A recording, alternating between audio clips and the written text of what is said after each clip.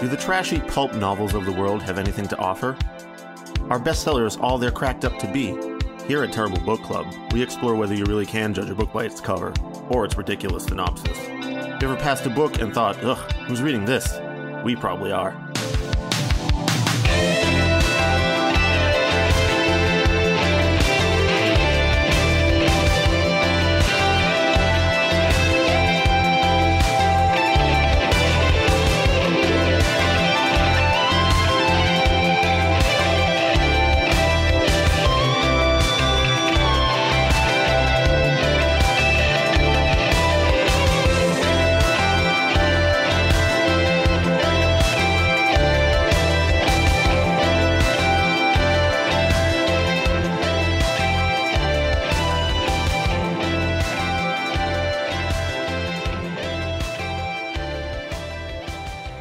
Welcome to episode 53 of the Terrible Book Club. I'm Paris, and this is Chris. Hello.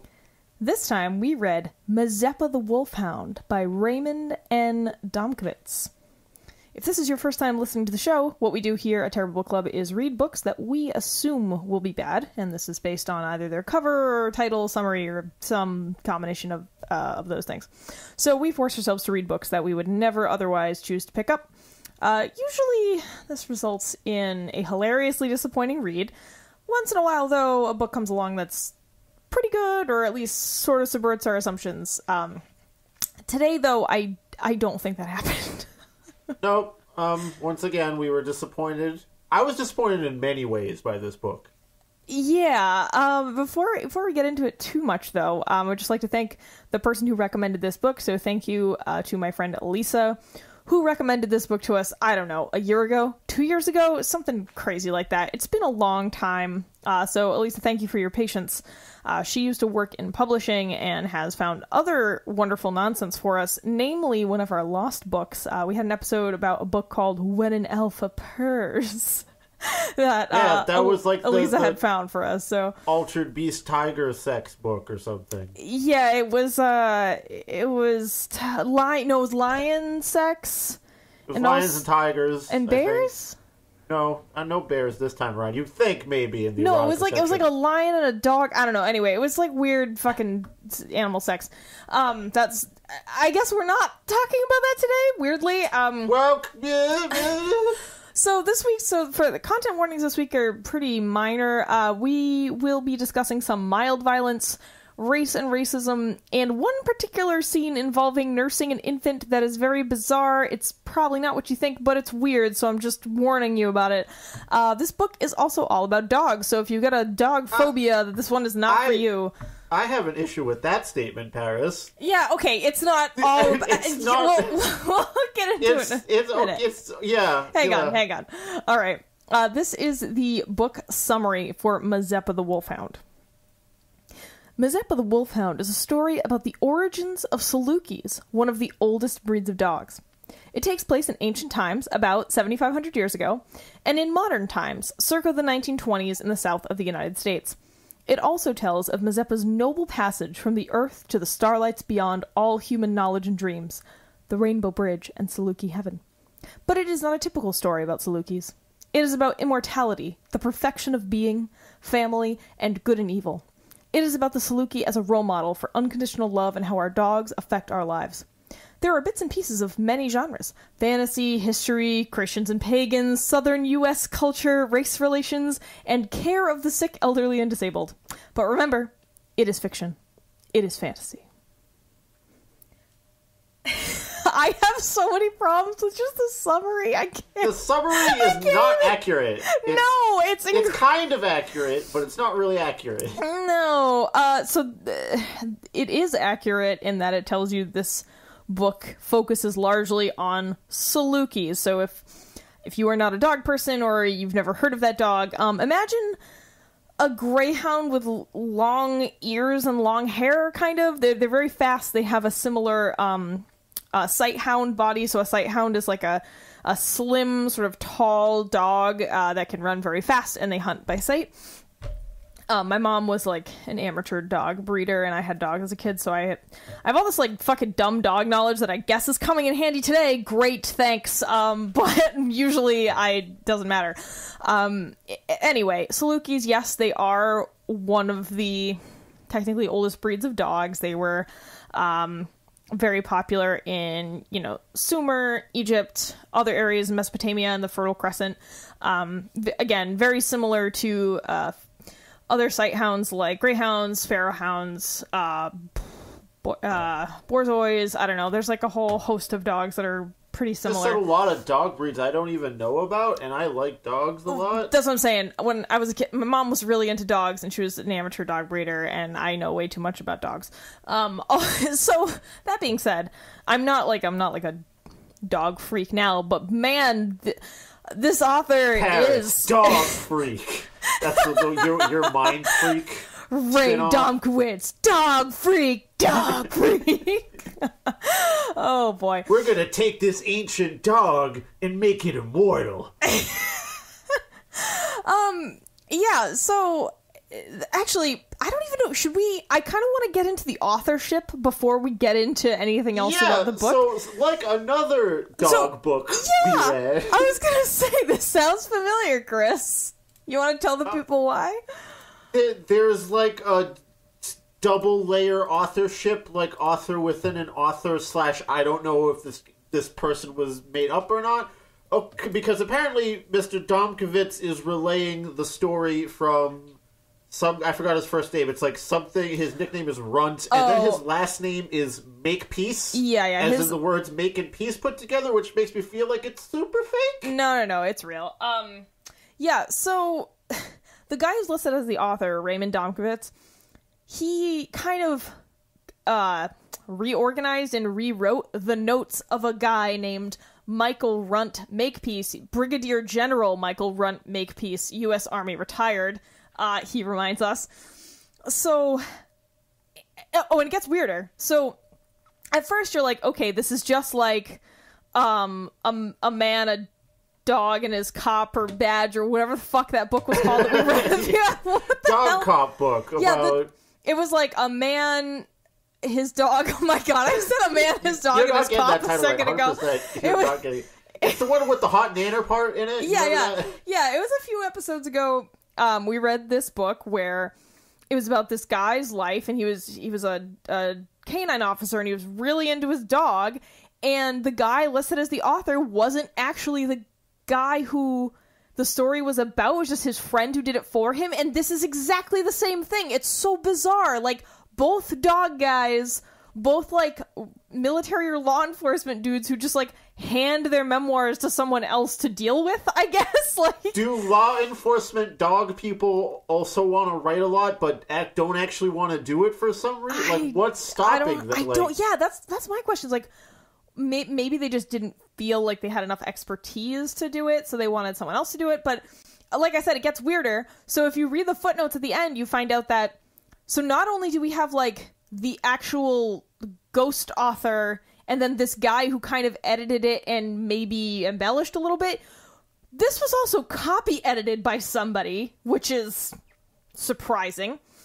The copy editor is listed as Sharon Mariah Steele, PhD, which sounds like a Bond these villain. These are all super fake names, though. Yeah, no, they're real. I looked Sharon up. She's real. She is a dog breeder. Raymond Dombkiewicz is a CPA in Maryland, I guess. And Runt Makepeace is dead. Well, he's not making no peace no more. Oh, here it gets better. And then there's a further note that says that it's from Abigail Rebecca Makepeace Chaffee. This is Michael Runt Makepeace's daughter, who apparently took her dad's notes when he died, added to them, and interviewed people. And so she how many was layers in are we now, Paris? Like, God. This is like the third or fourth layer in. Yeah, so there are 4 distinct humans that are responsible for this work, which is like all the more embarrassing for how like not great it is. I mean, you had 4 whole people involved and it's still not good. Maybe it gets better later, because we should also let everyone know that this is technically a 3-part series. I guess, but we read the first part. Yeah, because that was long enough. Right. So what happened was, Elisa told me about this book. I put it on a list and then, put everything on Goodreads a little while ago. And it had Mazeppa the Wolfhound Part 1, Part 2, and Part 3 as 3 separate books. So we were like, okay, obviously we're only going to read one of these and we'll read the first one. But then we buy it and we discover that it's actually just one book. But because it was separated out into 3, we just read the first part because, as Chris pointed out, the Part 1 was 200 pages. Each part is 200 pages, so it would have been 600 pages. I actually read halfway through the second book, and let me just say, it would take us a whole week to talk about all the problems in that second section, because it takes place in the 1920s in the South, and there's a whole lot of... I got 10 pages into it before I put it down, because I'll just be upfront and say that, there's a lot of ex-slave characters, I believe, in there. Yep. And they all talk like how racist cartoons of black people talk. Yep. You know those? Yep. It's that. It's a whole lot of that. Yeah, and also, I don't understand how there could be that many ex-slaves around, because it was 1920-something, and I did the math, and, like, even if you were born, towards the tail end of when the Emancipation Proclamation was, like, enforced everywhere, I mean, you still would have been, excuse me, you still would have been, like, 77 by the time the book happens, so I don't know. Anyway, we're not gonna get further into that, but we're not gonna talk about that part anyway, because there was enough craziness happening in the first book. Yeah. That focused on one woman, pretty much. Yeah. Her name is Lukey, like the end of Saluki, which also sounds like a fake. There's a lot of fake sounding names that happen in this book. Yeah. So the whole first book that we read, it's called Mazeppa the Wolfhound Part 1, but, you don't meet Mazeppa in Part 1. Mazeppa doesn't happen until halfway through Part 2, so I know that's the title, but doesn't have anything Sadly, to do with we're not meeting Mazeppa in this podcast, guys, so, abandon that dream. I'm sure you are all excited, but... Yes. So, we have Luki Galanzu, which apparently means the wise woman, according to a Sumerian dictionary by some university. I forget. I don't know. It's some, like, rudimentary Sumerian dictionary that, I think, some university in Philly maybe put up or something. So the author, like, went on there and was, like, typed in, like, wise woman, and then, like, slammed the words together, but... It's not really how language works, so I don't know. I don't know what he was thinking there. He spends a lot of time telling us about ancient Sumer, Egypt. We end up in Tarsus and Rome, all over the place. You're skipping ahead past a whole lot of sections here, because as people may have noted right there, that's a lot of different time periods happening right there. So let's maybe talk about why Lukey could be in all those time periods. Yeah. So, the book opens with Miss Luki Galanzu, which, as I'm saying, just sounds stupid. Yep. And she is a wet nurse to the leader of some ancient Sumerian city. I don't remember the name of it. Kiengir?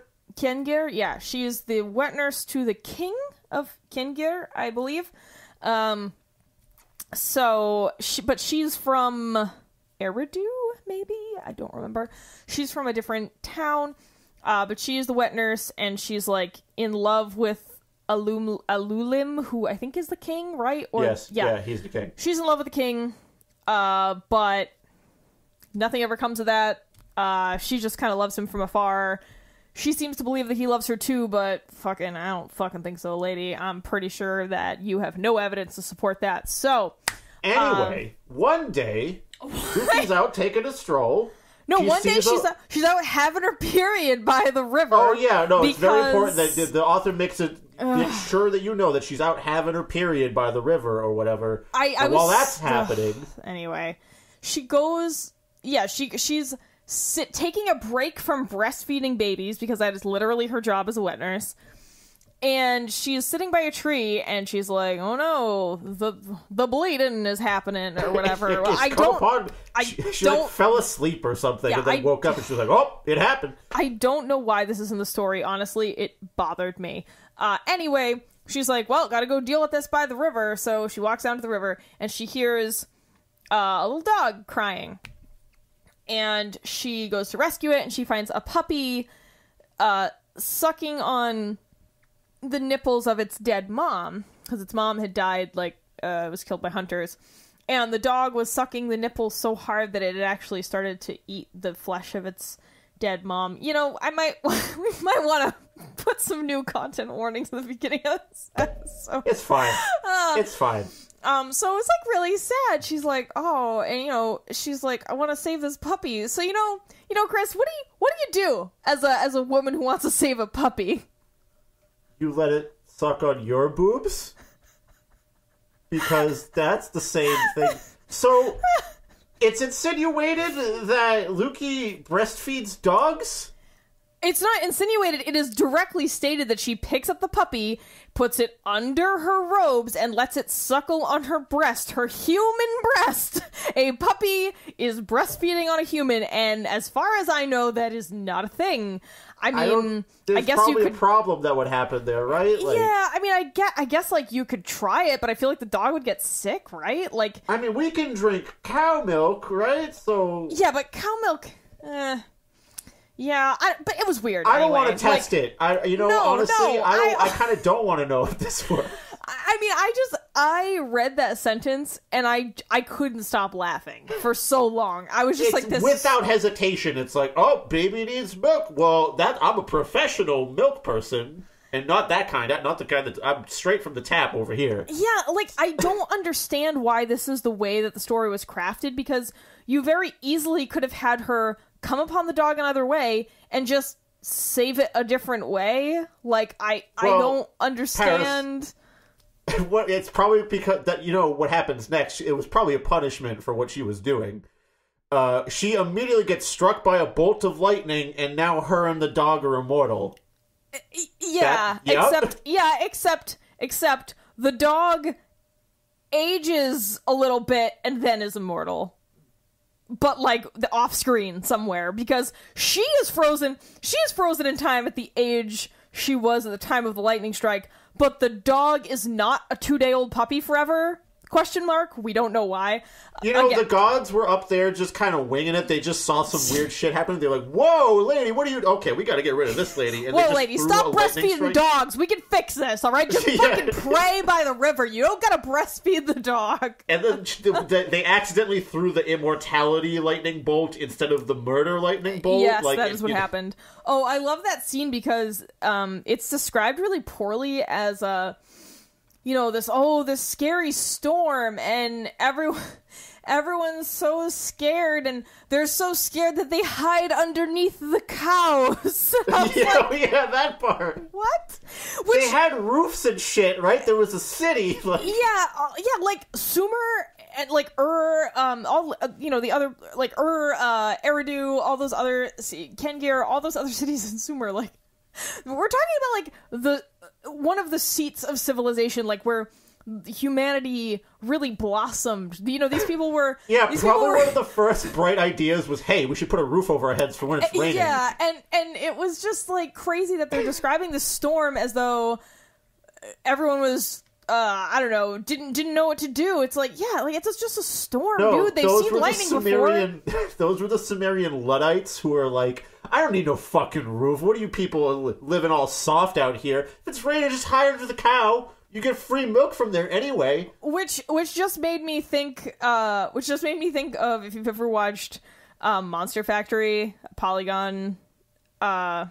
Yes, I have many times. Yep, there is an episode where they make, I think they're playing Dragon's Dogma, and they make this huge, sort of ogreish lady, and they make her son Pan, and there is a part where... I remember that one. Where Pan can climb on the cow, and because of just the way that the environment and objects in the game are formatted, like, for some reason the game recognizes that a cow is something you can climb on, like a spider, and so Pan is just, like, rotating on the cow, and that is all I thought about. Quick, get under the cows!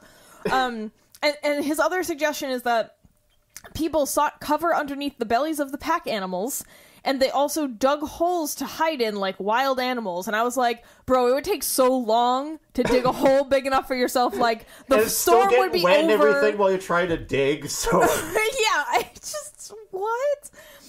Also, the way... We haven't touched upon this yet, but the writing isn't the worst thing I've ever read, but it's really boring. It seems a little stilted.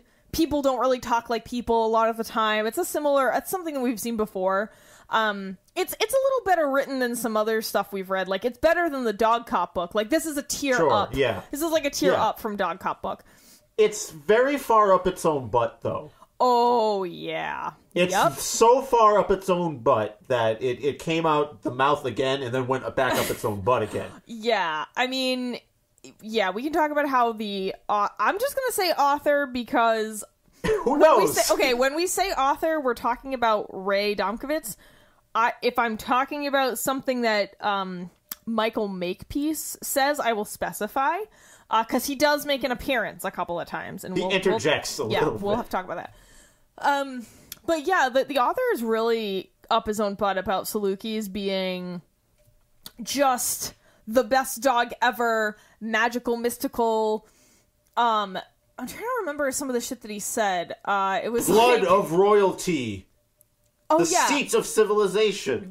He's like, they can get all 4 legs off the ground when they run because they have a double suspension gait. And my response to that is, just Google images of dogs running, and you will see plenty of other dogs that are fake news, Paris. That's all fake Photoshop dogs. Only Salukis can physically get all 4 paws off the ground. Every other dog has to always be balancing on 1 paw at least at a time. Yeah, not to mention, like I was saying, there are all these sight hounds that are very similar to Salukis that, honestly, they all look and behave so similarly that I feel like, I mean, they were all crossbred with each other at one point. I mean, Pharaoh hounds are called Pharaoh hounds because they were also like the Saluki, dogs of Egyptian royalty and dogs of Egypt. And it's really weird that this author gets all hung up on Salukis and doesn't talk about any of the other types of sighthound. Like, he's acting like this one is literally magical, and we will talk about that later. I mean, he's there's also a lot more up the buttness about like morality and philosophizing about immortality. Yeah. Mm-hmm. That's more of the book than the Saluki stuff. Yeah, the dogs, it's like real heavy on dog stuff up front, like in the forward and at the beginning. And then it's just about this immortal lady and religion. Like, they just drop the dog stuff for the most part. The immortal dog, like, hangs around her and stuff when she gets sad, because boy does Lukey get sad a lot and for a long time. Yeah, hey, I mean, so, when the lightning struck Lukey and Nana, was that the dog's original name? Nana? No, it was like Kiengir. It's like, sounded like the city name, but was spelled with a slightly different combination of vowels. That's true. It was a different, but throughout... Kunagir. It was Kunagir. Kunagir, right. And I remember thinking it sounded like Kunagal, which is from that other good book that we read. Anyway. So she only calls the dog Kunagir, like, once. And then the whole rest of the book, and inexplicably the dog is just called Nana. So when Nana and Lukey were hit with the lightning bolt, not only were they granted immortality, they were also granted telepathic communication, just between each other. And then, at least for the two of them, right? Yeah. Well, it gets. My other issue with this book is that Lukey just like sprouts powers randomly throughout the book. Like, she just keeps getting more and more powerful and able to do more and more ridiculous shit, even though there's no reason for that. No, there's a reason, Paris. When you get really sad and you stay in a cave for 1,000 years, you get a bonus superpower. That's actually how that's supposed to work. It's like a video game. Like, she got enough fucking experience points to get new powers. Yeah, she was just, if you stay in a cave for 1,000 years, you get a bonus extra, you get another slot to pick a skill from. That's funny. I mean, so at first, it's just she and Nana have this telepathic connection. And I guess Nana was also given a higher level of sentience when she was hit with the lightning bolt. Because she and Lukey have, pretty, I don't know, conversations that you can't really just have at a dog, right? It's a lot of like, oh, I'm devoted to you. You're my favorite companion. You're the love of my life. Yeah, there's this whole like, oh, they have this very pure love, the dog and the lady. But it's not, like, despite being 200 pages, I didn't feel like there was not a whole lot of depth in this story. It was, like you said, it was very much like, she lives here for a while, and then, like, once she's like, oh shit, I guess I'm immortal, I'm not aging, she's like, well, guess I gotta move somewhere else and change my name and, like, pretend I'm someone different. And that just keeps happening over and over again. And like Chris was saying, sometimes she gets depressed and goes into a cave for 1,000 years, then she comes out and, like, merges into another civilization. And that literal thousands of years she will spend in the cave. And this happens in the space of a paragraph or perhaps a sentence. It's like, and then Lukey was in the cave with Nana for hundreds to thousands of years, being sad about being immortal, which sounds like not the way to deal with being sad about being immortal. Yeah. Again, not that interesting. I'm trying to remember what else really happens other than her just changing her name. I mean, her name is Lukey, but she goes by like 4 other names in the book. I don't care. It doesn't matter. Also, you learn quickly that she can kind of read other people. She can read other people's thoughts. So can the dog. But only like surface thoughts. Only their active surface thoughts, right? They can read thoughts, and then you also find out that she can, like, cloak herself so that people forget her. So, like, if you can do that, why you gotta change towns? Why you gotta change your appearance? Yeah, if you can just make people forget you with your will, like, this book doesn't have to exist. Later on, there's a part where it acts like she casts a literal, like, D&D spell, because it's like, and then she casts the Veil of Unseeing, which is in italics and everything. So it's like, is that like a level 3 wizard spell or something? Yeah, dude.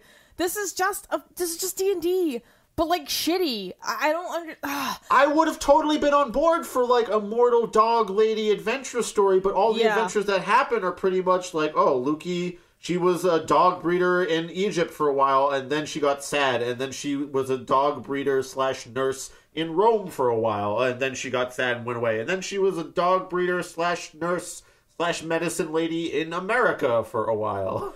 Yeah, I mean, she just kind of, like, meets some people through history and moves around and breeds dogs sometimes.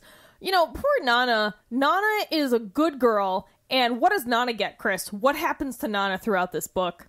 She basically will get pimped out whenever Lukey's feeling good about herself to make, like, more dogs that she gifts to, like, her friends in her various lifetimes. Yep. Which creates various, like, I guess, offshoots of this one dog with the mega ancient womb that gets pimped out across the fucking time. Yeah, honestly, sounds like a lot of other crazy dog people I know who are way more invested in making themselves feel good and having animals to quote-unquote care for, but they really just don't do a good job caring for them, for example, by constantly breeding them to get puppies so they can sell them for money, or just to feel like people need them to make puppies. I don't know. How many times do you think, like, okay, so this book takes place over the course of 7,500 years. Is apparently the length of life that Lukey and Nana have existed for. Right. And how many times, like, do you think Nana's, like,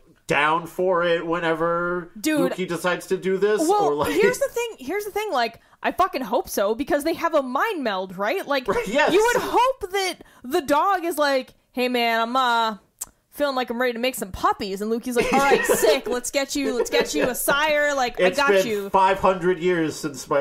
Okay, all right, but, like, all right, we gotta talk about this briefly. So, we are made to believe that Lukey is not having any romantic or sexual relationships with anyone for 7,500 years. I call fucking bullshit on that. Especially when the text constantly references this one time, one of her fucking depressions when she went into a cave.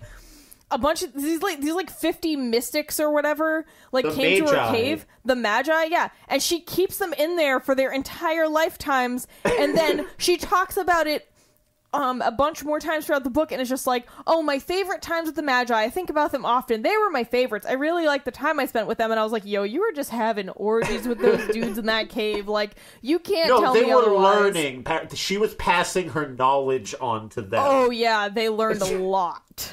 I bet they, by the way, they come out later and they forget about it. Yeah, they're like, oh, how did we get all these scrolls? I don't know. And they're like, how did we get so old? I don't know. Like, everyone's just whatever is everything. But yeah, I just don't, like, it's not, I know that, so in the first part of the book, you don't know this, but as it goes on, about halfway through or something, you realize that it's about to become a screed about being Christian. Oh, yeah. Oh, yeah, because, like, basically when Rome hit, okay, she's been in a cave on one of her depression things, and then that's the whole time that Jesus was around, and then she comes out and she starts hearing about this guy, and she wants to know more about him. I was like, why didn't you just make the story so she was out there when Jesus was there? No, right? I think, no, she was, but she was in Tarsus. She was studying at a Roman university. She was being like Paris. Tarsus is way after Jesus. Wait, really? Yeah. Oh, well, you're the one who went to Catholic school for like 15 years, so I'll default to you. This is the part where she meets Paul, right? Yeah, Saul. Okay, Paul is way the heck after Jesus. He's like hundreds of years later. Oh, that's right. I forget that that's one of the reasons the Bible is bullshit, is because none of it is written like at the place or time that any of it is happening. Yeah, some of the gospel, I think the closest one was like supposedly maybe like 50 to 80 years after. But St. Paul is the one responsible for all everything after the Gospels is mostly letters from St. Paul of Tarsus, who, by the way, basically is the shitty parts of the New Testament that people always point to justify some of their shitty-ass beliefs about other people, really? Let's say. Uh-oh. Because think of it this way. Paul, before he was converted to Christian, was Saul. And he was basically a guy that went around persecuting heathenist Jews and murdering them for it. And then all of a sudden he sees a bright light one day, and now he's converted to Christianity, and basically spends the rest of his life writing letters to people saying how they're heathens and should change their ways. Oh, and this ends up being like one of her friends. Sick.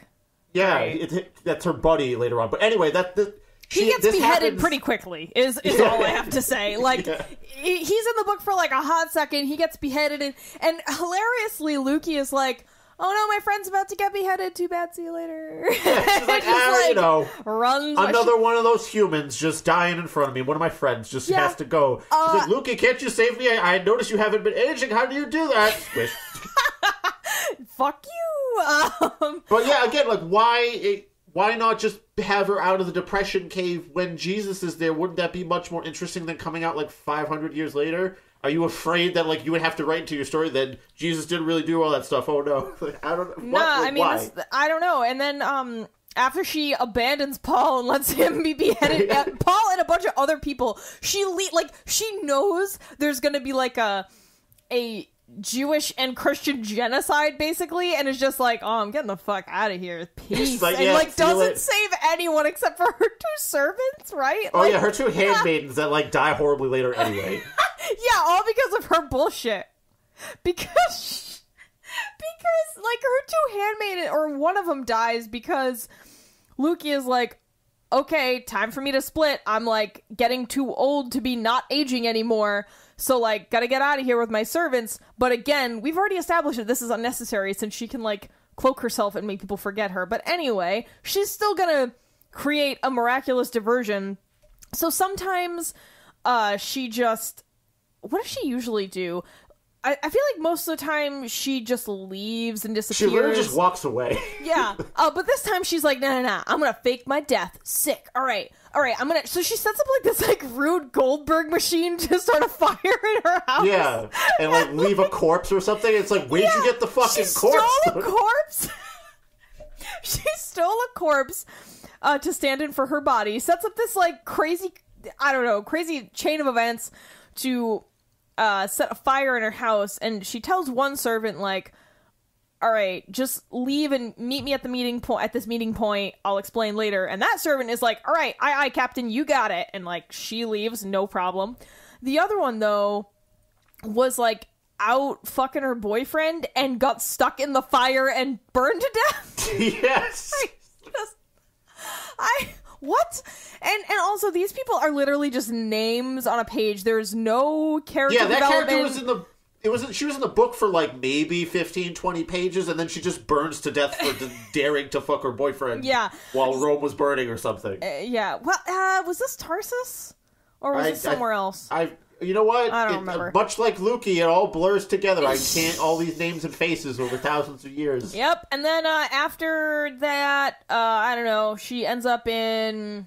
I don't know, she meets Brendan the Navigator, who is an Irish saint. He's in there for a second. Oh, no, wait, I forgot. No, next, after this, there's like a fade to black, and then the sun comes up 2,000 years later or something, and she's friends with Augustine. Oh, yeah. You might know more about than I do. Yeah, St. Augustine, very famous Christian, like, priest philosopher. Who apparently lives on his own island. Yeah, he did. I'm pretty sure that's true. I wasn't paying attention much in this part of the theology history course, but, you know, very well regarded as one of the preeminent writers of Christian morality / theology ever, period, end of story. And of course, Lukey was a good buddy to him so that they could go on for 40 or 50 pages about why does God exist and does he love you? And then... It really starts reading like the later New Testament part of the Bible, like so closely that I'm pretty sure that most of the authorship of this book was like, how close can I make this sound like a scripture? Oh boy. I mean... Yeah, and I remember during the Augustine part when she's on his island, it opens on like a brand new chapter, and the first line is something like, and then Lukey was on the boat going to visit her very best friend Augustine, and I was like, who? What? Like, it doesn't establish any of this. It just, boop, drops you there with like no context, and I was like, what the fuck? And then I don't know, she's like on the island with him, and then he's so special to her that she finds Nana a good dog dad, and they have some dog sex, and they produce Little Man? Was that his name? Yeah, Little Man. Augustine's dog, Little Man. Little Man, you know, that Saluki that Augustine had definitely really in history. And, like, there are points where I'm like, oh, man, like, she's gonna finally get some. She's gonna bone down with Augustine, because there's this moment where 3,000 years of virgin, and finally where she lays down on his lap, and nothing happens. I'm like, lady, you gotta get laid. You're Paris, is this the first time? Is this the first time you've been begging for a romance plot in a book? Well, I'm begging for some realism here, because it's not realistic to have a human alive for thousands of years not fucking anything else. But totally down with pimping out her immortal dog companion as many times as she... Yeah, like, it would be one thing if they established that she was asexual or something, but it says right at the beginning that she had a husband, but he, like, died or something, and her kids died too somehow. And then, when she was employed by Alulim, she fell in love with Alulim, but he was a king, and nothing ever happened with that, and now it's thousands of years later, and there's just been nothing in this lady's life the whole time. Like, I just don't buy it. I forgot about her husband and kids for so much, because later on she talks about, like, half a second. No, but later on when she talks about, like, oh, I can finally die, maybe, and meet Alulim and Yoser up in Saluki heaven or something, so she completely forgets about her husband and kids, I guess, oh, yeah, even though she's been loyal to them for thousands of years. Yeah, fuck that. She was in love with that king. She's getting that king dick in the afterlife, Chris. That has been her end goal. But she won't actually, you know, she'll just wait for it to happen naturally. She's not going to cheat to get the king dick. No, and I just think it's funny that there's like one passage where she talks about how she loves Alulim, and she's like, you know, he never said anything to me, but I could just tell by the way that he, like, never took me to his bed and how he looked at me. And I was like, Those sound like the opposite of... Yeah, there's literally a line where you mention, like, oh, he could take anyone he wanted because he's the king and that's how it works, but he never did it to me. I get what she's saying. She's like, oh, he respected me too much to, to put me in his harem. But, like, lady, you're really just guessing. Like, there is no concrete evidence that this dude you have pledged yourself to for thousands of years even likes you like that. Like, this is not a good idea. That poor first husband, though. That poor first husband's been waiting in whatever afterlife there is. Do we even know his name? No, never. First husband, R.I.P. R.I.P. first husband. He's still up there in heaven like 7,000 years later just going like, yep, only me. It's always only been me. He's just so pissed. He's like in heaven watching heaven TV, like watching Earth TV, and he's just watching her do all the shit, and he's like, that fucking bitch. Oh, you're in the depression cave again? Oh, dude, this is so boring. You're just sitting there like eating random plants with the dog. Oh. There was one time you had all the dudes in there with you. That was fun, but... Yeah, he's like, come on, more orgies. What am I paying for here? Jeez. Yeah, the ultimate afterlife cuckold porn. Oh, God. Yeah, we're gonna have to slice in some new content warnings at the beginning of this episode. Now, I think people know by now, if we're talking about the content warnings of the book, our own content warnings, that's... You're rolling the dice there. That's very true. Barnyard language all the time. 24/7. Always in effect. Oh my god. I just looked at my notes. What'd you see?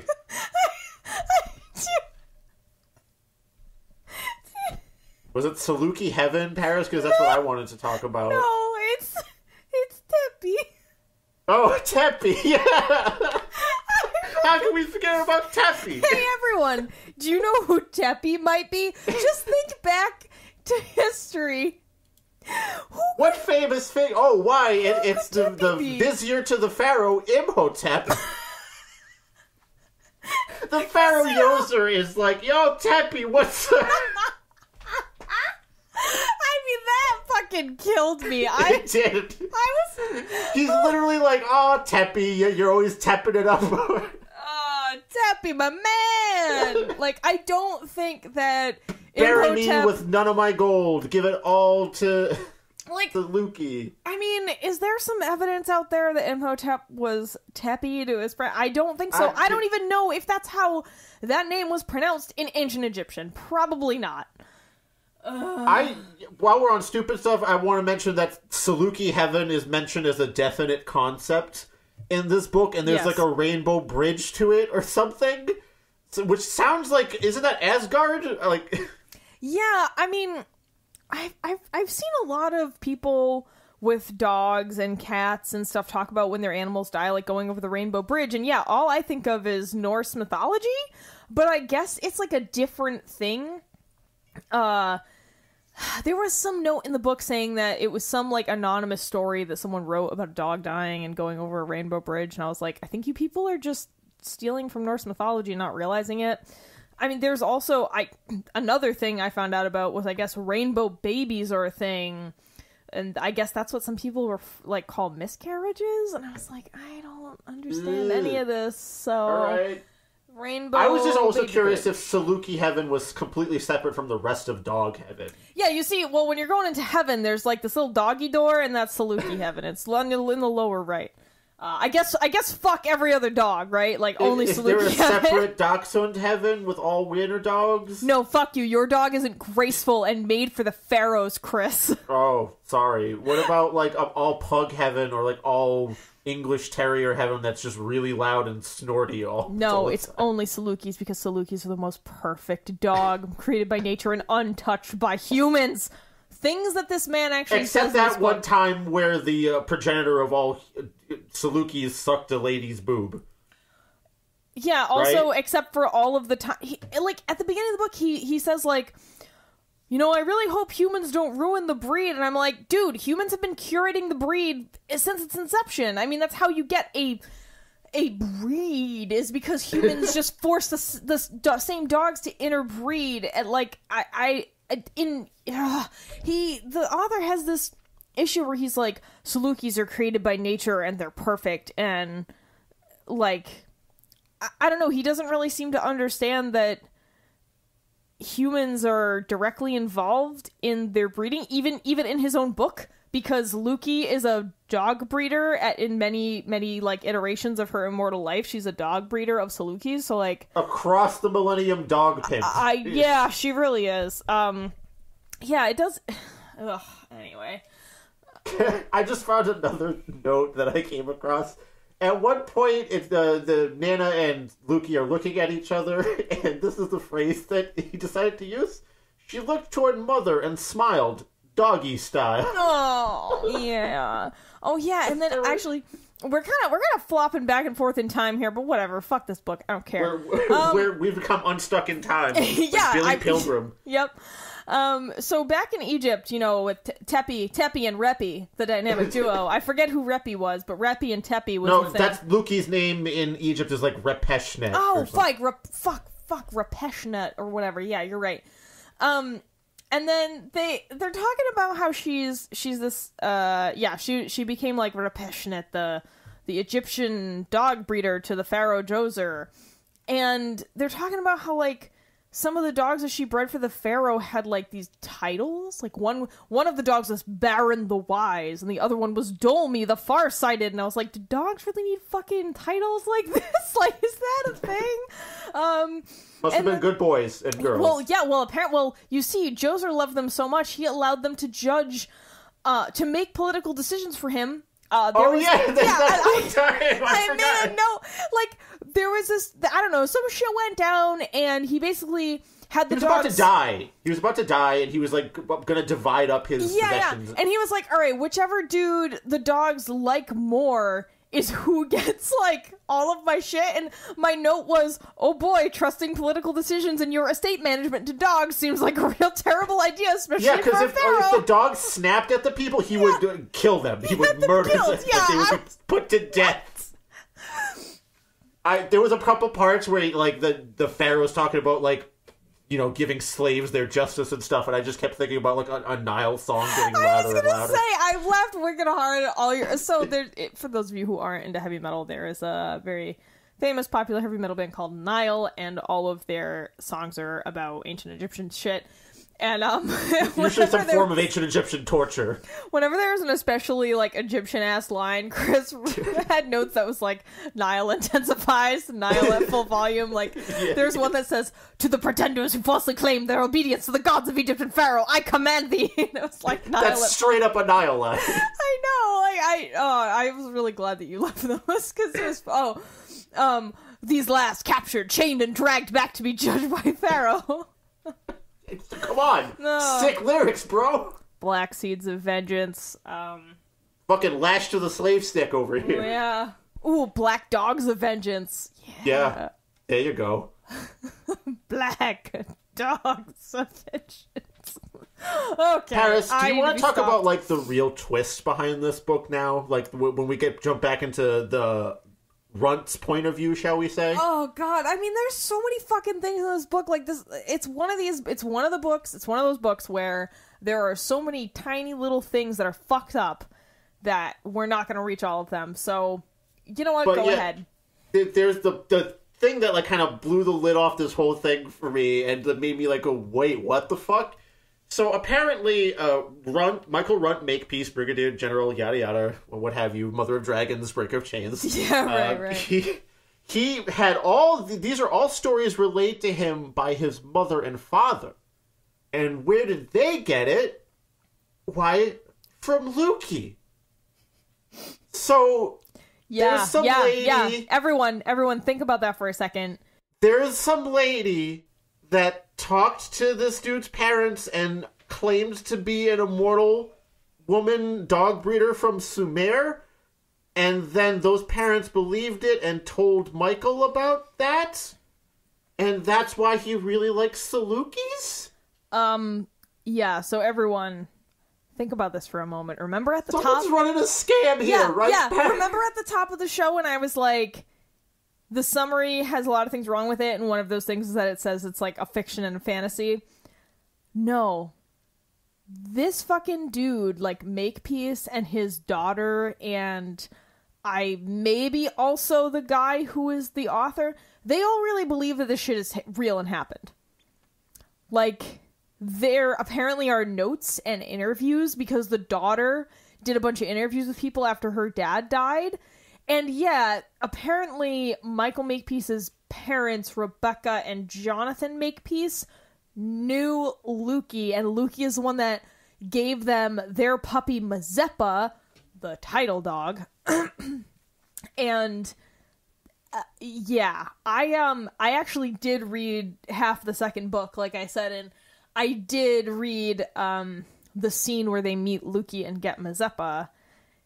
And I mean, unless she comes back later, like, they're in her house for an hour or two. So I don't know where, I don't understand how there's this, like, weird family secret about an immortal dog breeding lady and immortal dogs. If they were only in the lady's house for 2 hours, like, But, like, there has to be some kind of weird scam happening here. Because to me, listen, the last name Makepeace sounds like a last name you'd get if you were a member of a cult of some kind. Yeah. And an immortal dog lady who claims to be from 7,000 years ago sounds like a cult leader to me. So, I don't have much to go by here, aside from my gut. But I feel like maybe this dude's parents were involved in some kind of weird hippie cult commune thing that was revolved around Salukis, and this one lady maybe claiming to be immortal? I mean, it seems like that, but from what I read of and again, you don't get any of this in the first book. In the second book, I mean, it didn't seem like that at all. I don't understand. Like, you know what would have been way more interesting? If we just had all of the crazy scribbled notes and interviews, and it would have been like House of Leaves, where we had to, like, piece together this fucking crazy-ass mystery. That like, would be way cool. That would have been way better than someone taking all that stuff, sanitizing it, and adding more... Because basically what happened was, I think, from what I can garner, is that Michael Makepeace heard all these stories from his parents, wrote them all down. He died, his daughter kind of carried on, interviewed people, made more notes. They gave it to Ray here, and Ray added the whole first part of the book to flesh out, presumably, Lukey's backstory. So, like, I think that the parents met Lukey, thought she was, like, a cool lady, and then it somehow turned into no, she's really immortal. And, like, also, well, I mean, she was wearing white robes and she let the dog suck on her boob personally, so seems like a cool lady to me. Well, that's the thing, I don't think that was in the notes. I think that was just improvised, because there's even part of the book that says, like, you know, I had to make the first part, I had to really fill in a lot of stuff in the first part, so it's a lot less detailed. You didn't have a fucking primary source, Ray? From fucking Sumer? Well, at the beginning, he says that he has Sumerian friends, which I thought was bizarre, because Sumer hasn't been a country for a really long time. Is he, like, trying to say, like, he has some, like, Middle Eastern friends? In a really shitty way? I think he's trying to say that he has friends that trace their ancestry back to Sumer, but, like... How do you really know? Don't know. Well, you see, my great-grandpappy Teppy, way back in the... You see, he had this best friend, Reppy and Teppy. They'd go around, they'd do all their chariot racing and their dog breeding together. Oh, they were the best. Sometimes they would race dog breed. Yeah, you can even see them on the tombs together. See, that's Reppy. Anyway. Yeah, this guy is, the fucking author is so obsessed with talking about how, man, you can see Salukis in the tombs. Like, they were mummified with the pharaohs, and they were carved on the tomb walls. Like, dude, a lot of animals were. Cats were mummified. Other types of dogs were mummified. Like, there are plenty of animals. Like, crocodiles are shown on tomb walls. Like, he just How dare you disrespect the immortal alligator that gave birth to all other alligators? Yeah, seriously. Actually, all alligators are immortal. Did you know that? Because, you know, they're from that time anyway, right? So. Yeah, I mean, this book also has some weird race stuff going on. It's definitely a lot worse in book 2, but in book 1 here, there's some some stuff here and there that make me go, yep, wish that. Like how the Native Americans are treated? Oh, yeah, how... Well, it's weird, right? Because Lukey is from Sumer. She's not... She shouldn't be a white savior, but she is treated that way. He specifically says that she has lighter skin and, like, dark eyes and hair, but lighter skin, and that she has to specifically darken her skin. She basically has to do blackface to fit in with the natives in America, which is another just, like, fucking stupid, ridiculous thing that doesn't need to happen. Like, and all the Native American characters have, like, really shitty, like, tribe names, like Big Tree and Laughing Man and Red Cherry, the lady that puts paint on her lips. Yeah, I mean, like, the Lenape are a legitimate native group. They are also known as the Delaware, you know, so from about Delaware north, you know, northeastern native people.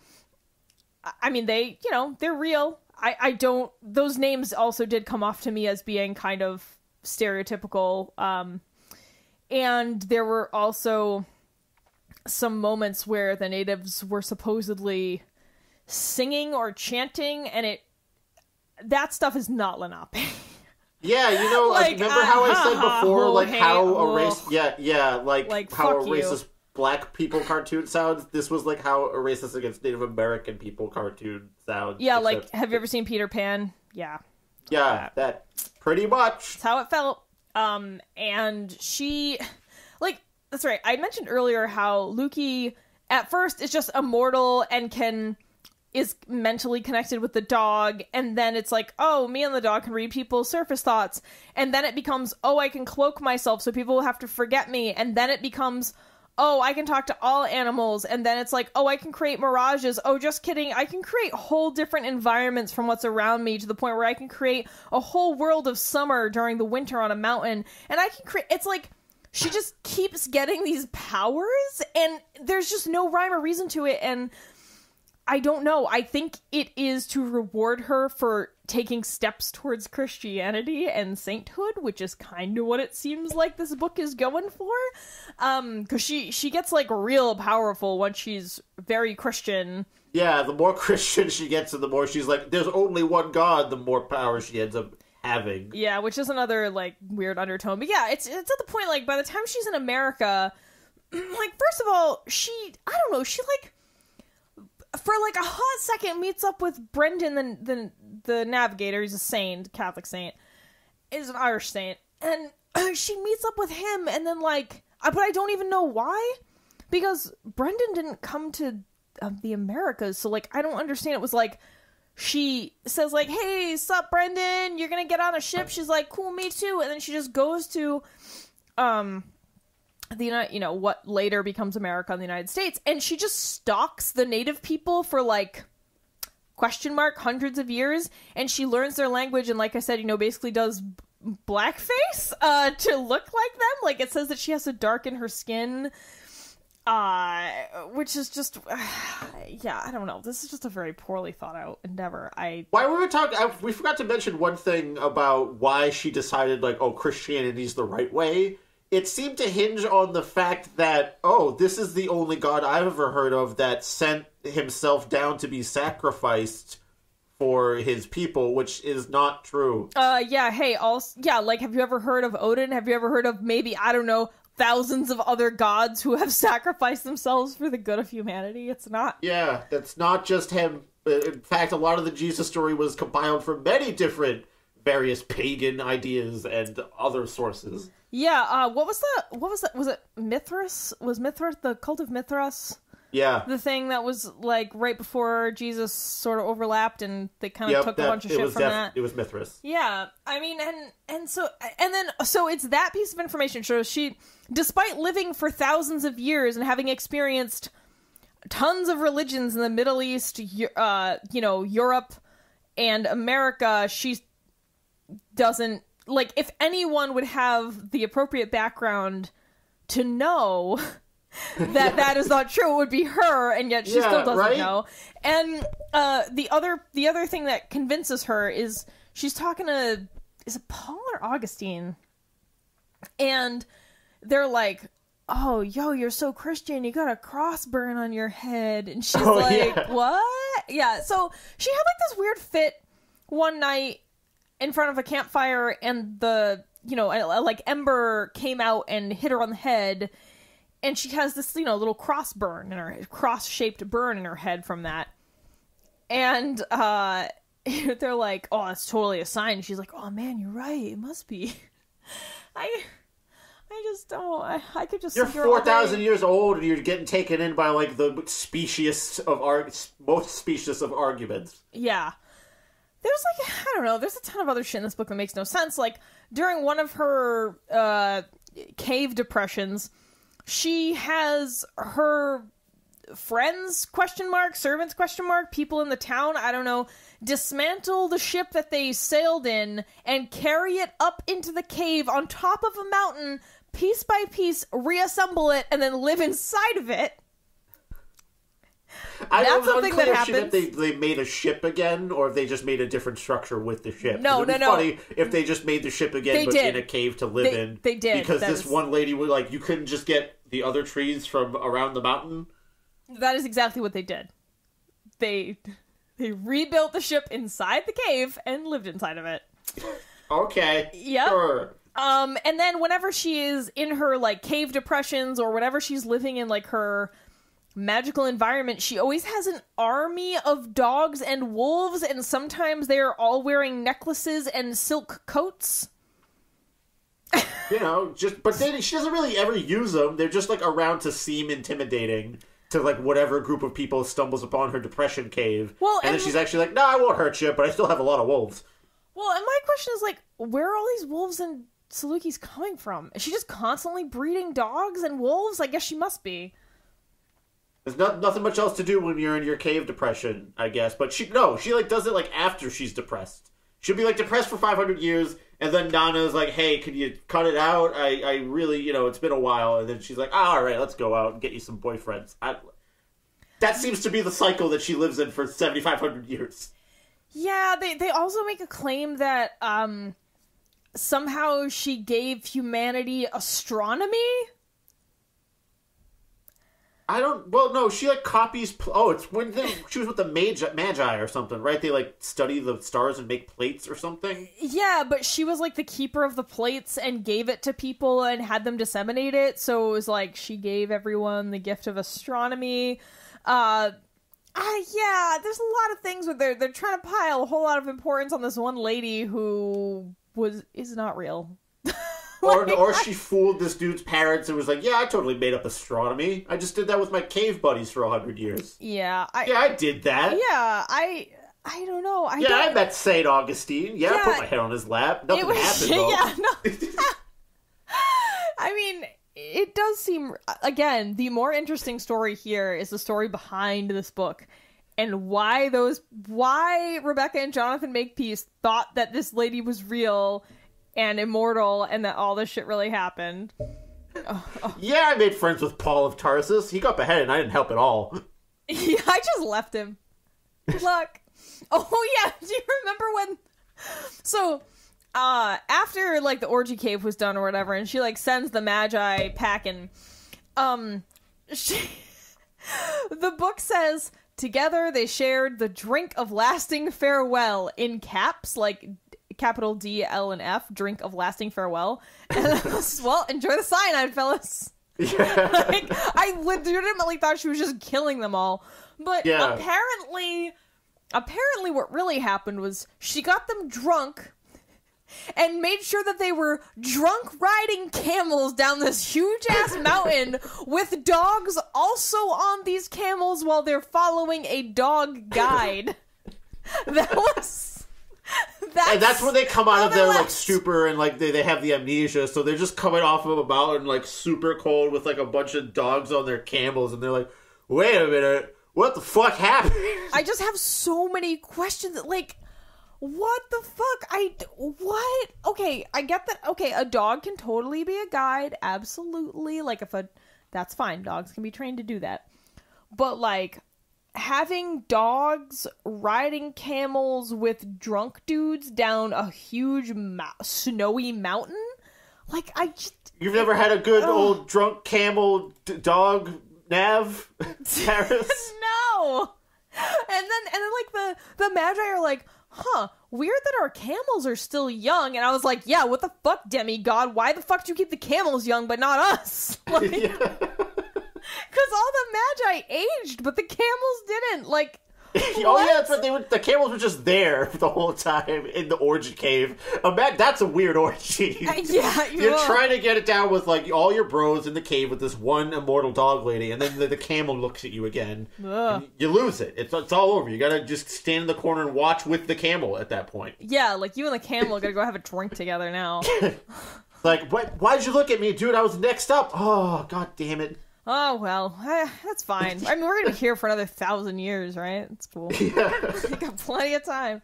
You want to look at these astronomy plates, or do you want to look at what's the orgy? I mean, that's the only two things that are happening around here anymore. Yeah, like, why do they never leave the cave? I don't understand this, like, weird cave prison. Like, yeah. It's like, she pretends it's, like, benevolent, but she does, like, trap them in there. Yeah, she does. She does trap and kind of seduce that. She reminds me of Circe, like Greek mythology Circe, you know? Anyway, there are other, like, I'm just gonna go down the list of, like, weird shit in this book. So, all of a sudden, she starts talking about how she was exiled by Djoser, the Egyptian king, that was around the same time as, like, Imhotep, that, she was the dog breeder for, and I was like, dude, you left willingly on a magnificent barge that he gifted you. You weren't fucking exiled. And she says it like 3 times, and I was like, dude, you weren't exiled. You left willingly. Like, huge, magnificent barge. She's saying she has to, like, cover or like, for her story or something, but, like, you totally, that's not a necessary lie to, like, fuck over Pharaoh Djoser, who's, like, also looking at you in the afterlife along with Alulim and your first husband going, like, dude, she's selling us out all the time. Yeah, like, I'd love to see the collection of men up in heaven watching Earth TV, like, watching all the Lukey shit going on, and they're all like, oh, wow, we're all idiots. There's, like, a Lukey watching room, and, like, like, Augustine eventually, like, wanders in, finds him, and he sees, like, the 5 other dudes in there, just, like, already, and they're like, yeah, come on, pull up a seat, just, you're gonna want to watch. And then all at once, the, like, 50 Magi walk in, and everyone in the room is like, son of a, what the fuck? God damn it, Lukey. God damn it. Oh, wow. This is great. Oh, do we have 50 chairs? Oh, Jesus. This is heaven. How do we not have enough chairs? We need a bigger TV. Oh, come on. Jesus, can you get us a bigger TV, please? Yeah. And Jesus is actually super jealous that he never got to meet her, because he had to die. Jesus had to die, but Lukey gets to live. Jesus is actually super mad about the whole thing. Oh, yeah. Jesus is like, the fuck? This bitch gets 8,000 years on the earth, and I get 33 years. What is going on?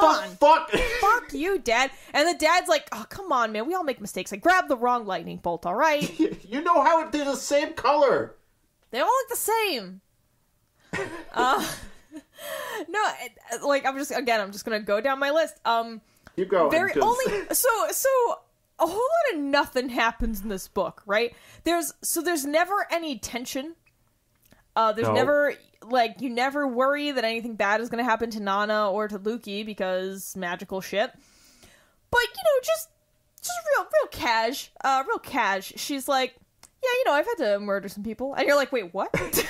I'm sorry, excuse me? Like, just very casually. Like, yeah, sometimes to keep my secret, you just have to snap someone's neck off and, like, dispose of their body. But that's just how it goes, being immortal. She goes, oh yeah, I just had to, like, I totally killed a village priest without compassion because he was gonna sacrifice me on an altar as a demon, so, like, I killed him. And you're just like, what you gotta do. What? And you're just like, okay, 1, that's fine, but 2, like, why didn't you write about that in the story? I much would have preferred to read her being persecuted as a demon and then having to come up with a way to kill the priest and get away with it. That would have been way more interesting. Cool immortal dog lady adventures. But no, it's only 2 sentences. And then you're like, we gotta read about how depressed she is in the fucking cave for another 1,000 years instead. Also, that one time for like 100 years, she was just like naked and raving and didn't speak at all. Oh, that's way later. Yeah. Yeah, and I'm just so confused about how her magic and immortality works. Like, she's like, at one point in the book, she's already been alive for, I don't know, 3,000 or 4,000 years at this point, and she's like, oh no, I have to leave this village quickly. And again, as I mentioned before, she has a cloaking ability to make people forget her, so doesn't really seem like she would need to move ever, or even that often. And two, don't you think if you did have to move villages a lot because you're immortal, that you would kind of like have your system down after the first couple hundred years? Like, yeah, I feel like you would know the upper, like, what you could push, like, first I hit, Northeast Asia. It's real cold up there. You can hang out there for a while when you're depressed and sad. Then I'll take it back to Europe for a couple, 100 years, get some nice food over there. It's nice and temperate. Then you gotta hit Africa for a while. You can stick around there for a while. Like this whole... No, I just think that, it's pretty simple. I don't know how old she was when she got struck by lightning and immortalized, but probably in her 20s, maybe? Because, of course, she's very beautiful, naturally. How could they ever make anyone not conventionally beautiful immortal? How could they ever be the center of any story? Oh, no. No, there's no way. So, of course, she is beautiful. Although, thankfully, we were spared any intricate details about her form. I was glad of that. It was a little bit upfront, like, when she was doing, like, the period and, like, nursing the puppy stuff, there was a lot of, like, her breasting chat kind of thing happening. I mean, I think all he was just like, oh, she was super beautiful or something. But what was I? Oh, yeah, right. I was gonna say, sure, if you're, really attractive lady, you can probably be like, yeah, I'm still 45, I just have great genes. But then, like, as you're approaching 50, maybe, like, leave. Keep track of how long you're in a village. I don't know. You don't have to wait that long. You can just be like, oh, I gotta go get some cigarettes, you guys. I'll be back later. And then just move to the next other side of the continent, because she has no issues just, like, walking down an entire continent shoreline. Yeah, I don't know. And then at one point she's like, oh, I can just move to Rome. I know I've mastered many languages, and I can read and write and speak in all of them. And I was like, yeah, but you don't know Latin? Like, because at that time, she was still in... where the hell was she? I mean, obviously, Latin wasn't the only language spoken in Rome. Rome was a very cosmopolitan place. It is not as... a lot of people imagine Rome and the Roman Empire to be very white, which is weird, because it was not. No, definitely not. It was not. As someone who studied classics for 6 years, I can tell you it was not. A lot of people have this idea, strangely, it's very strange, but because a lot of these statues from Greek and Roman times are white marble, it's not because people were white, it's because the paint fell off, because they're wicked old. So, FYI, that is why. Have you seen the mock-ups of, like, what it looked like with paint? They actually look kind of stupid. Yeah. Some of them do look kind of cartoonish, but they were really, the Greeks and Romans were very into, like, garish, colorful shit. But yeah, I mean, people were very mixed. People from that part of the world are not white, blonde, blue-eyed. Like, that's just not... Nope. I mean, it was mixed, so sure, some people were lighter of skin, hair, and eye color, but many people were olive skin, black, brown, not as European as everyone likes to imagine. That was a random rant I had to go on, but I just like to point that out because a lot of people don't realize it. But there, let's see, on my list of weird shit, the author makes a couple of claims that the dog Nana can outrun horses. Oh, yeah, And can also run faster than any man in a sprint or marathon. And I just don't think that that's true. Outrunning the man, sure. A dog can definitely outrun a dude. I think a dog can outrun a dude in a sprint. Easily in a sprint. But a marathon? Well, yeah. I guess sighthounds were specifically bred to be able to hunt over difficult terrain for long periods, so maybe. But, like, not a horse, though. Horse? Like, I don't know about that. That seemed a little specious, but I'm not a horse expert, so I don't know. Anything else on your stupid list? Yeah, I mean, so something that I thought about a lot as I was reading this book was the mind connection between Nana and Lukey. So, I don't know if they can shut that shit off, but, like, I hope so, because Nana had a lot of dog sex over that 7,000 years, and I really hope that Lukey wasn't, like, tuned in for all of that, because that's weird as hell. Yeah. And it was something that I wondered about, because it did seem like they could intrude on each other's thoughts whenever they wanted to. Like, it wasn't a, you know, like, this telepathy was not a, what is that called when you need, like, it wasn't a two-party consent state, like, it was only a one-party consent, so, like, seems like it would be weird for a lot of things, because I have a lot of thoughts in my head that do not need to go outside my head for any reason. Imagine that after 7,000 years of existing with the kind of thoughts you're having. Yep. Let's see, there was another time where... And you're also mind-bonded to your immortal partner who's existed for 7,000 years, and you can hear each other's thoughts.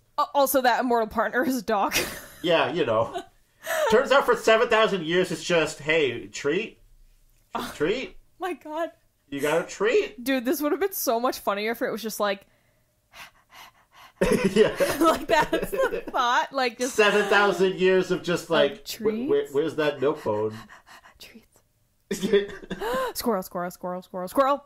Squirrel. I love you.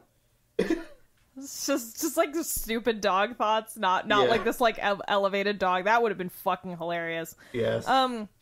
There's some other shit. So when Lukey was living in Tarsus, when she was living within the Roman Empire, she was attending a prestigious university, and there was some guy who was like her, I don't know, her like main enemy or whatever, and her academic rival. Yeah, they would always argue during class, and then she became wicked famous, and he was mad about it, so he was like, she's immortal! He just like deducted it. Evil, somehow. Yeah, I have no idea how he figured it out. And then she convinces everyone during this big speech at like their commencement, their like college graduation in ancient Rome, and at the end of her speech, she slits her left forearm from wrist to elbow, as like the dramatic ending to her speech, and I was like, what? And that proves her as not immortal because she doesn't die. Because she bleeds. That was the whole thing. It was like, oh, she showed them that she had blood, so, like, she couldn't be immortal. And I was like, that makes no fucking sense. What? Everyone knows immortals don't have blood. That's why vampires need it so much. Oh, yeah. That's right. This is also why she, like, faked her death and caused that, like, that fire. And, I made a note. Because, like I said, I thought she had set up some kind of, like, Rube Goldberg machine to create the fire, but no. You know what she did? I made a note, LOL, let me just leave this wicked dangerous task to my maid and save myself. Yeah. She just had her maid, she goes, look, the rest of us are gonna leave. Can you just light the flame to my reading lamp by my bedside and then knock it over and then, like, run real fast and watch your skirts? Yeah. Just watch them, you know. Oh, man. And then at some point she's worrying that she's going to end her final days in poverty and begging, but she earlier talked about how she had lived as a poor person in various different places to disguise her identity before. So I'm like, you're already like 4,000 years old. Who care? Like, why is this something you care about? Like, I don't know if she really has to eat, and you've already been in caves for thousands of years. It's like, what are you begging for? You know how to be fine. Yeah. Without. Yeah, like the interest on those savings accounts she has at these banks across the ancient world. I mean, she's gonna be incredibly wealthy. There's more dumb notes. she talks about how she feeds her dog goat's milk, dates, and wild grains, and I was like, can dogs even eat this? I mean, they can eat some grains, but they can totally eat rice. They can, yeah, but I don't know about dates though, and goat's milk. That doesn't sound like a thing a dog should have. I don't know. Yeah, goat's milk might be funky. She's like, there's the part where she's complaining. She's like, why must I live a life of one continuous conversion after another? And I was like, yo, dude, you're immortal. Do whatever. Like you can literally do whatever. You literally don't have to answer to anyone. Yeah, and Chris, you made an excellent note where she's trying to give words of encouragement to one of her maids, and she talks about, like, oh, you're going to be so great. You're going to succeed in life. Don't worry. You're going to have 12 children. And your note was, thousands of years of existence, and this is how you view your gender. Yeah, it's just, like, she's just still like, have a lot of babies. And be a mom. Also, this woman, the woman who went to prestigious universities and knows all kinds of shit about, like, medicine and philosophy and astronomy, she's like, she tells her fucking servants, like, oh, don't worry, you'll have some babies. Like, why are you not educating them along with you? Why are you not bettering the women in your life? Why? All right, Paris. I mean, I've had nothing to say else about this book for quite a bit. Oh, and then her other maid. No. I got a whole. Oh, don't you worry. Oh my god. Let's just keep them coming. I'm just gonna react. So one of Lukey's servants died in that fire that she intentionally caused to try to fake her own death. And the other one who lived through the fire thing dies of the dumbest reason, and I don't understand why Lukey couldn't just cure her. She, like, stepped on a nail and died of tetanus? Slowly? Yeah. Like, fucking what? nail got her, man. Sometimes, you know, even if you have an immortal mistress that has like, all the healing knowledge, she died, it was to make the point that Lukey can't cure everything. She has thousands of years of knowledge, but fucking nail to the foot. Sorry, shouldn't have stepped there. Yeah, and so this book seems like the author did some Googling about various points in history, because, you know, gets some places right and some times right and things like that, which, okay, great, I'll take it. But for some reason, whenever he talks about Lukey having a sword, he says the short Roman blade she carried for protection, and I was like, bro, it's a fucking gladius. Just fucking, you know it's a gladius. You know it is. Sure. That was in your research somewhere. Like several times in the book, the short Roman blade. Oh my god, it's a fucking gladius, for the love of God. And that was my note. It's called a fucking gladius. Favorite book club. It's a fucking gladius. Yeah. Come on. Sorry. God damn it. Too many years of classics. 6 long years. And so the kind of the climax of the action, I mean, not that you'd notice while reading it, but I think intended to be the climax of action in the first book. It's one of those ones that you're just like, did you finish? Did you finish? There's this weird part where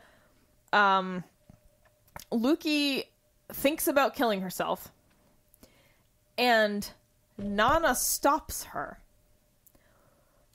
But in a very bizarre way. Chris, I don't know if you remember this part.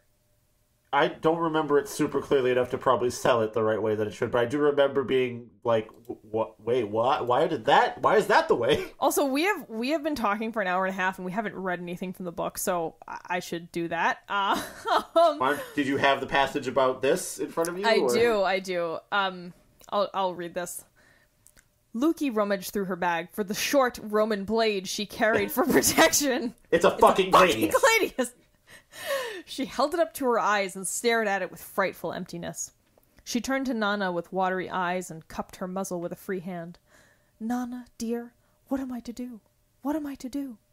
When Lukey touched her, Nana felt a dullness in the light of their bond. Lukey's thoughts were disordered, not at all of the usual kind, and her words were strange, with meanings that Nana did not fully understand. If there was one thing that Nana feared in life, it was the loss of her bond with Lukey. Even in their cave home at the height of Lukey's depression, it was not like this. Only once had Nana experienced a likeness to the dullness she now felt. The sense of her impending doom in the desert when she was a puppy. She could see the dullness expressed in Lukey's black, purposeless eyes. For the first time since they left their cave home, she was truly afraid. The desert sands forged Nana. The desert sands gave her permanence. She knew what to do. Whatever Mother was planning, it was not going to happen on her watch. She leaped at Lukey, paws flying and grasping at Lukey's arms, which caused Lukey to fall back and lose her grip on the sword. Nana mounted Lukey and moved her muzzle close to Lukey's eyes. She viciously growled, as if she had captured a wild animal and was about to break its neck, and she allowed the spittle from her muzzle to drop down on Lukey's face, a sign that she was ready to carry out her desires. For the first time in their long existence, Lukey was afraid that Nana turned into an untamed wolf, and there was pure terror in her eyes. "If I have to, Mother, I will mangle your fingers and toes. Henceforth you will limp and grasp things with your knuckles, and you will beg me to hunt your daily rations. You will eat the remains of wild animals like a wild animal and lick their blood to quench your thirst. You will live, nothing more, nothing less." Lukey looked into Nana's mind, hoping to sway her mind. Nana growled the more, teeth ready to slice into Lukey's face. "Do you forget? I am like you. Do not shift me. Do not test me." Yeah, so Nana just, like, basically threatens to Metallica's won her if she actually kills her, tries to kill herself or something. Like, also, I think that passage was actually a really good, kind of nugget, to show you what all the writing in this book is like. It's there, but it's not good. A lot of repeated words, sort of in the same sentence or within the same couple of sentences. It's sort of not really the way, I don't know. I mean, that was mostly a dog speaking, so I guess I'm not really sure how a dog would speak, but it seems... I can't remember anything. Also, I don't... My dog bit off my fingers and toes. Wish I knew what this sword was called. I really should be, 'cause I'm fucking old. Take this sword away from me. Bite my toes and then my fingers too. Oh no, not my face as well. Oh no. Oh, but this passage also confuses me. I made a note saying it was weird and creepy because, like, if somebody wants to kill themselves and then you just threaten to also kill them, I don't know how that deters them. Just maim. Yeah, I mean, it does say maim, but it doesn't. Yeah, not a really great, like, therapy strategy. I have a girlfriend who's a social worker, and I don't think she would back that as a viable way. Also, like, if I already don't want to live as kind of an average, everyday person, why would I want to live more if you fucking mangle me? Like, no, if anything, I would yearn for death even more. Like, you're not helping the situation here. I don't get it. You think your life's so shitty? I'll make it shitty. Oh, and then here's, and it's like, okay, great, I'm just gonna want to kill myself more. Sweet, thanks. And then, so that's the end of a chapter.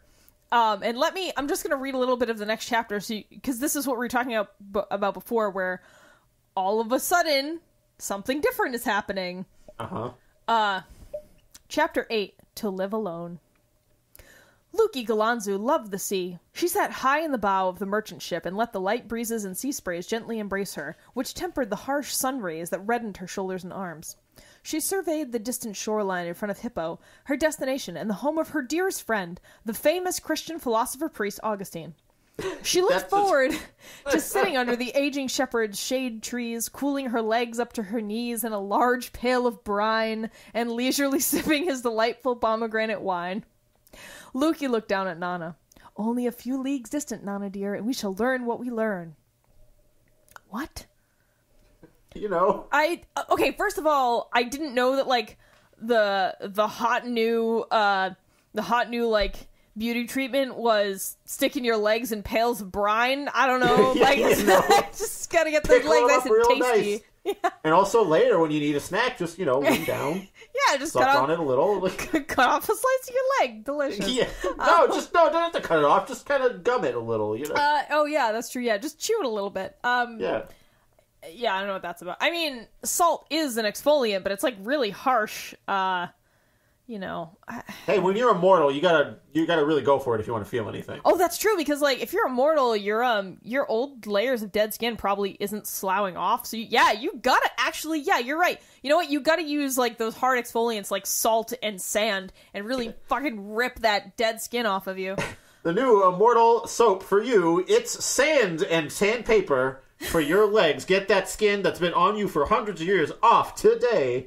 Actually, it's just a sanding bench. Just get on there. It's just a belt sander, actually. Yeah, just a belt sander.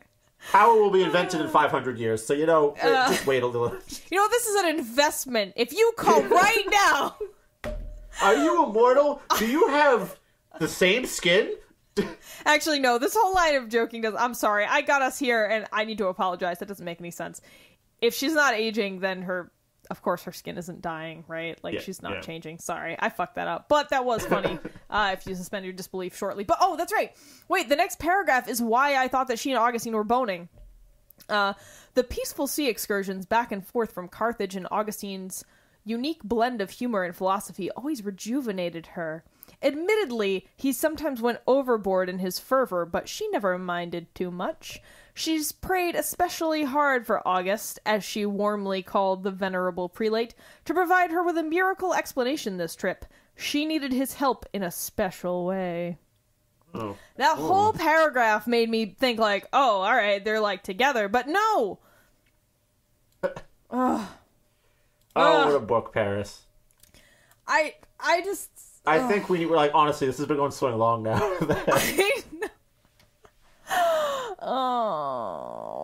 I don't Dark even cave remember. Imprisoning me. All that I see. All of these bad guys. I cannot live. I cannot die. Trapped in a cave. Body with nothing but itself. Nana has taken my sight. Taken my speech. Taken my hearing. Okay, I'm done. Oh, I don't even know what to say anymore. Okay, conclusion. Don't fucking read this book. No, please. Don't even go into the other parts because I stopped. No, it only gets worse from here. It's real bad. Oh, you're right. I think the only part we didn't get into deeply was when she came to America. And there was more of the same stuff. Her talking to some of the tribal groups around there, and they thought she was a wise woman, and she bred dogs for them, and then she left. Oh no! And then she did have that period where she, like you mentioned briefly earlier, where she was naked and quote wild in the woods and was just like eating raw deer and stuff and growling at people. Yep, gotta mix it up. Yeah. Mm-hmm. All right. Well, Paris, how about we take, thank you to the many people that support Terrible Book Club, as well as the person that recommended this to us, Elisa. Yeah, thanks, Elisa. Thanks, and thank you for your eternal patience. And if you would like us to read something but not wait 1 or 2 years for us to do so, you can join our group of Patreon supporters at the $5 or more a month tier. Actually, I said that in the wrong way. At the $5 a month tier or higher, you can choose a book we read once per year, and we'll read it immediately if you so desire. Currently, those who have the direct power to guide our hands include Dari, Greg, Will, Veronica, Dee, Jared, Lynn, and Sidna. Thank you all very, very much for your support. Thank you very much. Yeah, and speaking of those patrons at the $5 tier or more, they will all soon be able to enjoy the first episode of Terriblo's Torture, a special video segment. We recorded it last weekend, and Chris is hard at work editing. I think he's actually almost done. I made something just exquisitely stupid, I think, Paris. So it's going to be up on the Patreon by the end of March, but maybe sooner, for all of you who are at the $5 or more tier to enjoy. It's got a particular flavor that we're still getting our production legs in the video form, but I think I rolled into it quite well. Yeah, we're gonna say that it was all intentional, and we'll leave it at that. Yeah. So as of right now, we are only $7 away from our next Patreon goal. So if you want to give us easier access to books, get some maybe TBC bookmarks in production, and watch that new video, you can head over to patreon.com/join/terriblebookclub and become a patron. You can also enjoy other types of extra content, including tracks of me and Chris watching movies or TV show companions to books we've read on the podcast. The latest is the Super Mario Brothers movie. That was a good one. Yeah, Other content includes a full season of Legend of the Seeker. That's basically what we did last year. Yeah, boy, oh boy. It took fucking forever.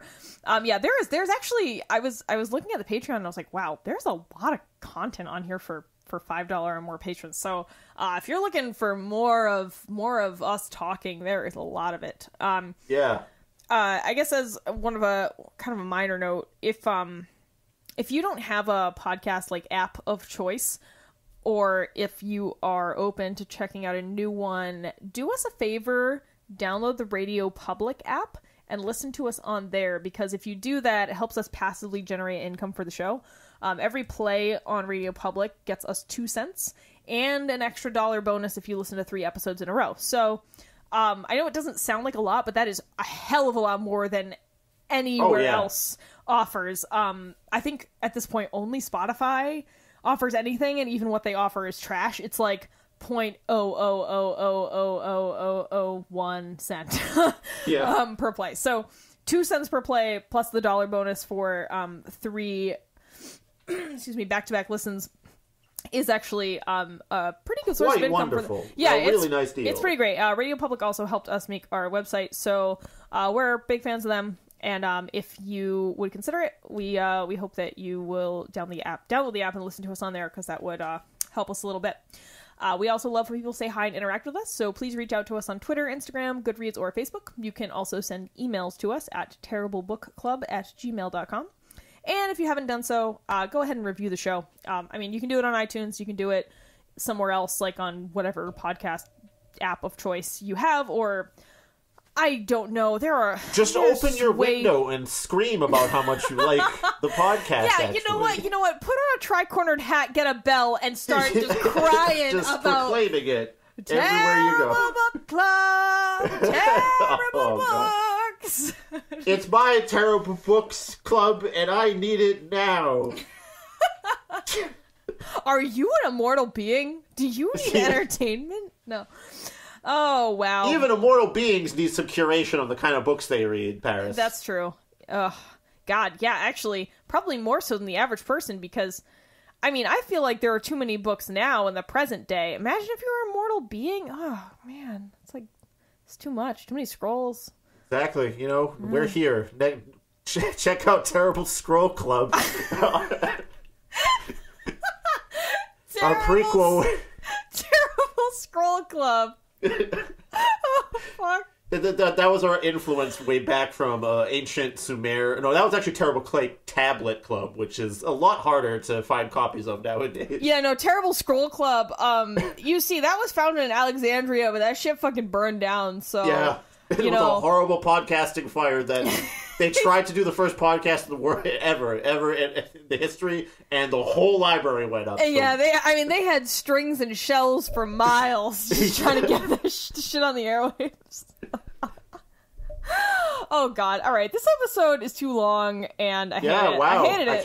I can't believe we went this long. There's just too much. I just had like a list of things. There was nothing of substance to talk about. I just had a list. It was terrible. Yet it's an hour and like 30 minutes. Fucking no! It's like 2 hours.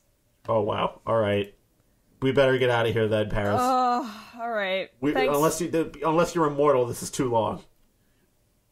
Oh no! You've discovered my secret. Oh no!